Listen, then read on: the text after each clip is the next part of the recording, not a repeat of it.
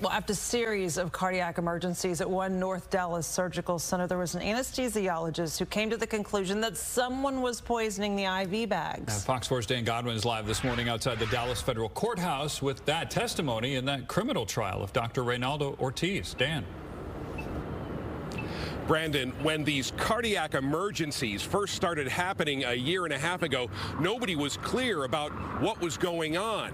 The prosecution on Thursday tried to familiarize the jury with how an alarming medical mystery was solved.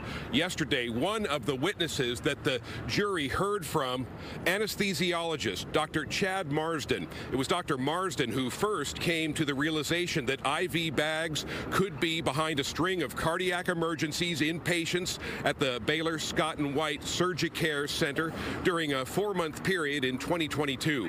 One of the emergencies involved one of Marsden's own patients. Marsden had a hunch that initially seemed outlandish, that perhaps there'd been tampering with some IV bags. When another life-threatening emergency occurred during a routine surgery that he hadn't been involved with, Marsden checked the OR and found a wrapper for an IV bag with a hole in it.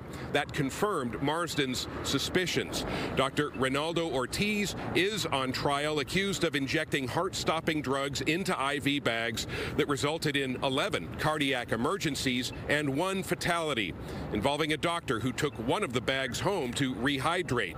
Yesterday, previously unseen video was shown in court showing Dr. Ortiz in 2022 drawing up syringes without labels and then pacing with multiple syringes in his pocket.